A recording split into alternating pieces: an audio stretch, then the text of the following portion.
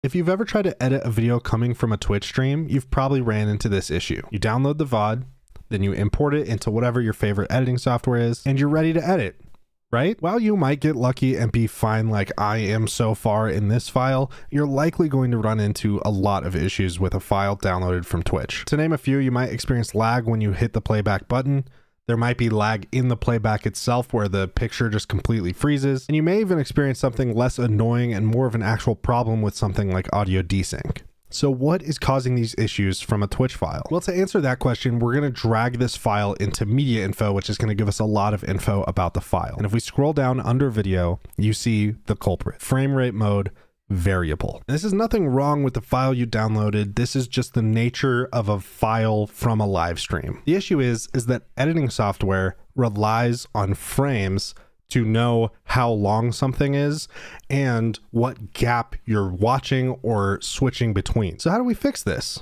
Well, it's actually pretty simple. To do that, we're going to open Handbrake. There's definitely other ways you can do this like FFmpeg, or you might even be able to do it within Premiere Pro or something. But Handbrake is really easy to use and it's super simple to set up a preset. That way you don't have to go through settings every single time. So you want to drag and drop or import your file into Handbrake, and we're going to be focusing on the video tab. So first, let's go ahead and just set the bitrate. And I know that this streamer uses 8000 bitrate, so we're just going to completely match that. And then we get to the main culprit, frame rate. This is the only thing we're actually going to be changing. First, click this drop down and click same as source. When you set a preset for this, it'll work on any file of any frame rate and just set it to a constant, whatever the frame rate of the file is. And you can see that right here. It is a 60 FPS file, but we want it to be constantly 60 FPS. So you might imagine we're going to click constant frame rate. And that is all you actually need to do. I would recommend maybe changing the encoder to something a little bit faster. So maybe H.264 NVENC. Then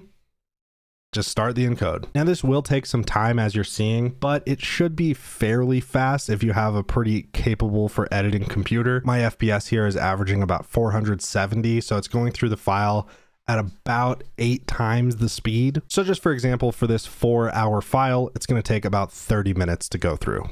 And just like that, we have our converted file now. If you want to just double check that it's correct, you can bring it back into media info, scroll down to frame rate mode. And as you can see, now it is set to constant 60 FPS, which is what we want. So now you import this file into your editing software and you should have at least a lot less issues. I've noticed some issues still with especially the really long files, and I think that's just H.264 not being great for editing software in general. But this eliminates most of the issues for sure, just converting it from variable frame rate to constant frame rate.